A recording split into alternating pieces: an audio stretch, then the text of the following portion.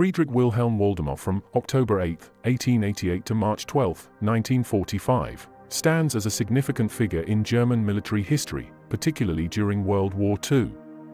In this video, we will delve into the life and career of Fromm, emphasizing his crucial role as Commander-in-Chief of the Replacement Army, Ersatzheer, and his involvement in the infamous 20th of July, 1944 plot to assassinate Adolf Hitler. Early life. Friedrich Wilhelm Waldemar Fromm was born in Charlottenburg and went on to serve as a Prussian army officer during World War I. His early years in the military laid the foundation for a career that would later see him in a position of immense authority and responsibility. Heading the Reserve Army. In 1939, Fromm assumed the role of Chief of Army Equipment and Commander of the Replacement Army. This appointment marked the beginning of his ascent within the German military hierarchy. As the head of the Replacement Army, he played a pivotal role in training and overseeing personnel replacement for combat divisions of the German Army. The shifting landscape of World War II. The course of World War II took a dramatic turn when Operation Barbarossa faced setbacks outside Moscow in December 1941. In response, Adolf Hitler took direct command of the army and restructured the armed forces command structure. This restructuring gave birth to the office of the Chief of Army Armament and the Reserve Army, with General Oberst Friedrich Fromm at its helm. This move significantly enhanced Fromm's authority, as his position controlled army procurement, production, and commanded all army troops within Germany.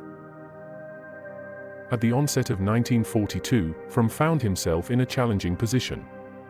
He recommended a defensive strategy for the entire year due to depleted army stockpiles and the diversion of production resources, following the initial successes of Operation Barbarossa in the summer of 1941.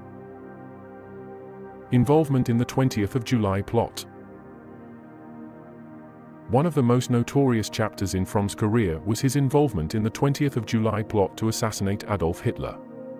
While serving as the Commander-in-Chief of the Reserve Army, Fromm was aware of the conspiracy led by some of his subordinates, notably Claus von Stauffenberg, his Chief of Staff. Despite his knowledge of the plot, Fromm remained silent, agreeing to participate only if he could secure a high-ranking position in the new government after the planned mutiny. When the mutiny failed to proceed on July 15, Fromm distanced himself from the conspirators.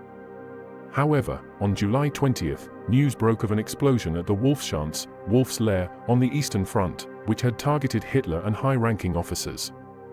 Fromm suspected the involvement of Stauffenberg and the plotters and attempted to arrest them as they initiated Operation Valkyrie, which had been set in motion using forged orders bearing Fromm's signature. Nevertheless, he was swiftly overpowered and imprisoned within the Bendlerblock in Berlin, the headquarters of the Replacement Army. Following the failed coup, Fromm was located by members of the Ersatzheer and freed. Despite orders from Hitler himself to capture the conspirators alive, Fromm conducted a summary court-martial of the implicated officers at his headquarters. He sentenced them to death and ordered their immediate execution by firing squad. Retired Colonel General Ludwig Beck, however, was allowed to commit suicide, but when his attempt failed, Fromm ordered his execution by firing squad as well. Arrest, trial, and execution. After the Bendlerblock executions, Fromm sought recognition from Joseph Goebbels for his role in suppressing the coup.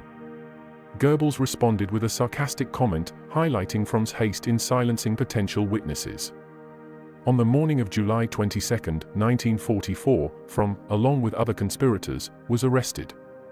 Although the court failed to establish a direct link to the 20th of July plotters, Fromm was charged and convicted of cowardice before the enemy. Due to his earlier execution of the conspirators, he was spared torture and hanging by a thin rope, receiving a military execution instead. Conclusion. Friedrich Wilhelm Waldemar Fromm's life and career were marked by significant highs and lows, ultimately culminating in his execution on March 12, 1945. His role as Commander-in-Chief of the Reserve Army, and his involvement in the 20th of July plot remain notable chapters in the history of World War II. Fromm's actions during this tumultuous period continue to be a subject of historical analysis and debate. Thank you for watching. If you enjoyed this video and would like to see more content like this, please consider subscribing to our channel. By subscribing, you'll be notified when we upload new videos. Thank you again for watching, and I look forward to seeing you in our next video. You can also help to support of my channels at PayPal, details in the description box below.